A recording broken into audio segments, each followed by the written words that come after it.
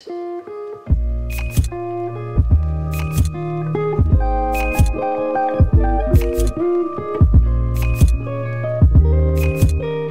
guys, and welcome if you're new. If you clicked on this video, you probably are in a sorority and going to be living in your house, or you're thinking about joining one. I haven't seen a lot of videos like this, so I thought I'd share with you all the things I wanted to know before moving into my sorority house that nobody told me, but I'm gonna tell you, so you'll be prepared. I have a list. I'm planning on separating this into sections, sort of.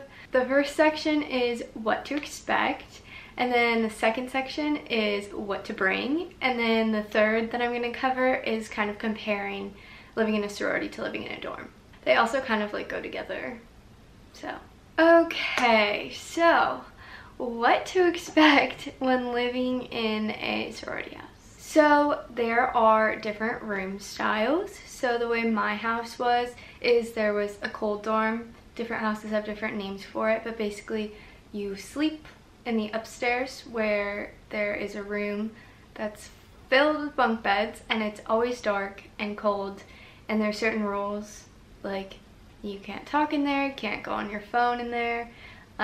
Your alarms have to be vibration alarms and stuff like that, which honestly, it sounds kind of scary, but you get the best sleep of your life in the cold dorm. And I'm a very light sleeper, so I thought I'd be constantly getting woken up by like the door opening and closing, but honestly it's so nice, especially for naps, because whenever you're tired you can just head on up upstairs, or if you and your roommates have different sleep schedules and you like to go to bed late and they like to go to bed early, or the other way around, you guys can both be happy and sleep peacefully, and you don't have to argue about that. And then if you have that kind of style sorority house, then you will have a day room. In your day room, it's basically your desk, a closet, drawers, and a futon.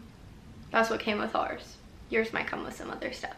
So basically everything besides your bed. You do everything in there. For the most part, you can do your homework, you can hang out. I don't know. My house has both options. So first semester I had the cold dorm, so I experienced that, and I honestly didn't mind it at all. I really liked it, actually. And then second semester I had a sleeper, which is how some other houses are designed, and basically that means that your bed is in your room. For us, there's a door separating the bedroom part, like the sleeping part, from where the desks and clothes were, but other than that, your bed is with your stuff.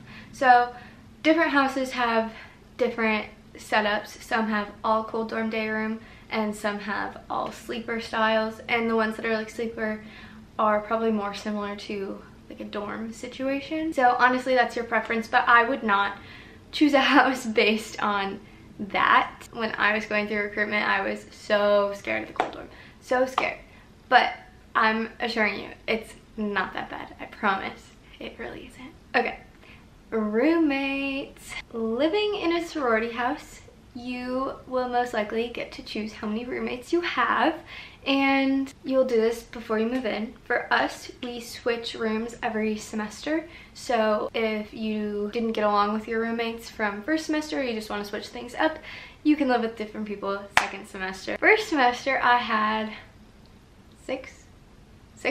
five roommates. I had 5 roommates. And then second semester I had 3 roommates, so only 4 of us. And there's different sizes of rooms and stuff like that that you can choose from. For food in a sorority house, obviously you're going to have some sort of chef or food company that provides you food.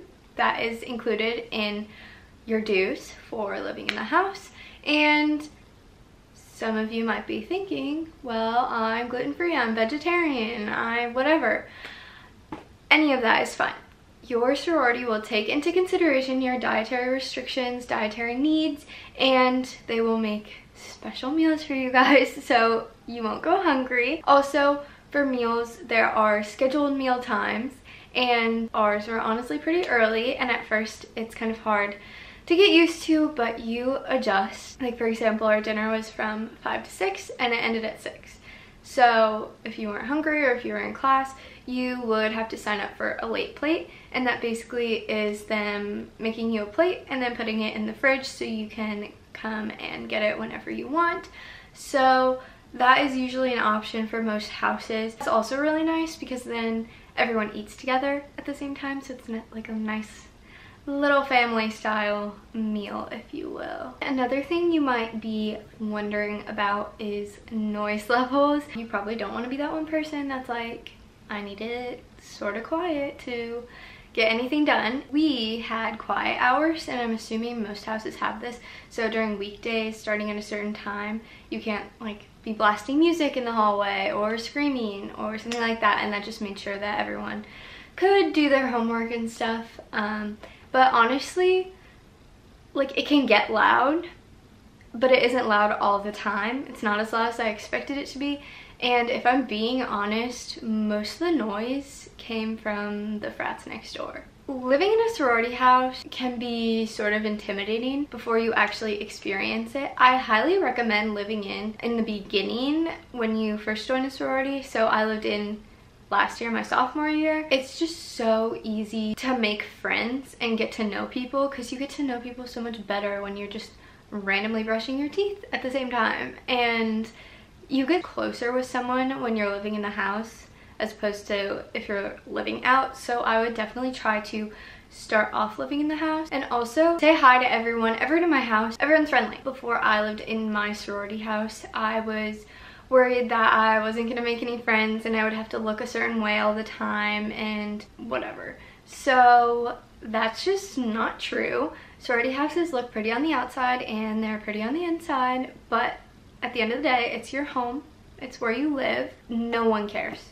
Nobody cares. That being said, be respectful of everyone and of the space you're in, because there are a bunch of common areas like living rooms, formals that you can go in. So don't trash it, pick up after yourself. Now I'm gonna go into what you should bring. First, I'm gonna talk about bathroom stuff. Shower shoes. You need shower shoes in the shower. I know the shower's prettier than the dorm shower or any public shower, but wear shower shoes. Also, you're gonna need to bring your shower caddy. So that shower caddy you got for freshman year, don't throw it out.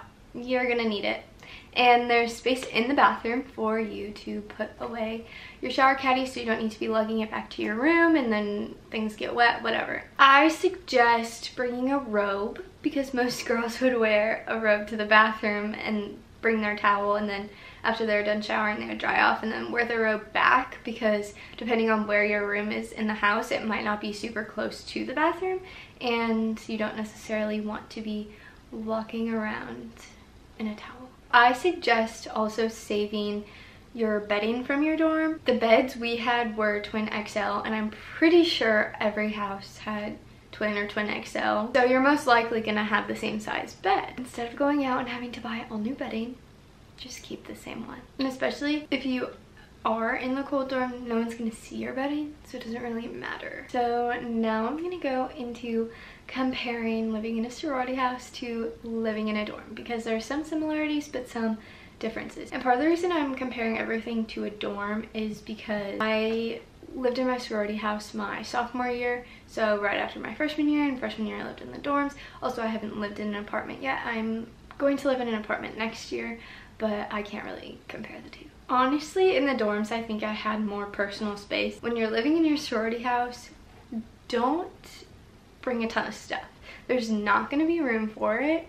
And if you are in a position that you could go home easily-ish, like for the seasons at least, I would suggest packing for that season. So if you're going in fall, pack some, like a couple lighter clothes, but mostly heavier clothes, also depending on where you go to school. You aren't gonna have as much storage. Don't bring your whole wardrobe.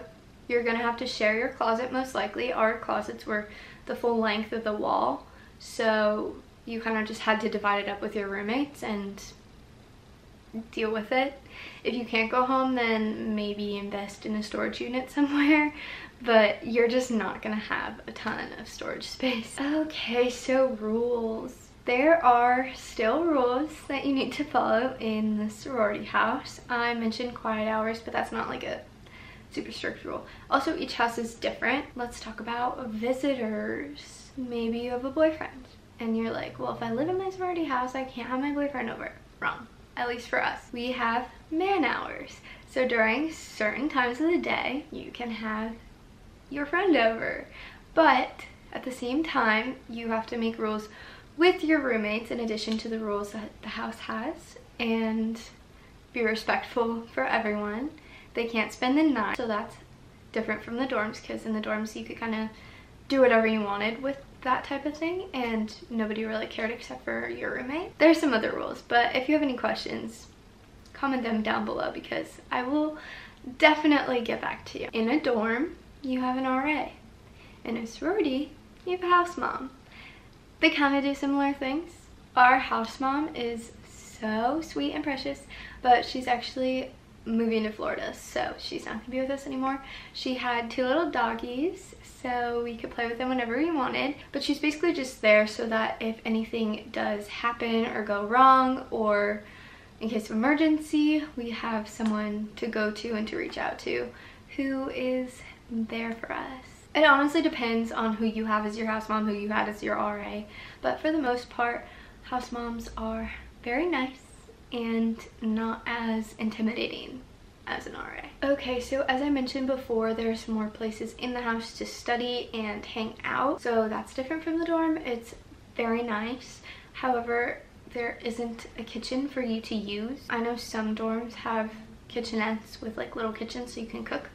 We didn't have that in the sorority house, so you can't cook in your sorority house. We did have a little kitchenette though that had like a toaster and a microwave and a fridge, so for those things you could use it, but there wasn't like a stove. Okay, so that is all I have for right now on everything you need to know about living in a sorority house. If you have any questions, please comment them down below. I can answer them for you. And don't forget to subscribe if you aren't already.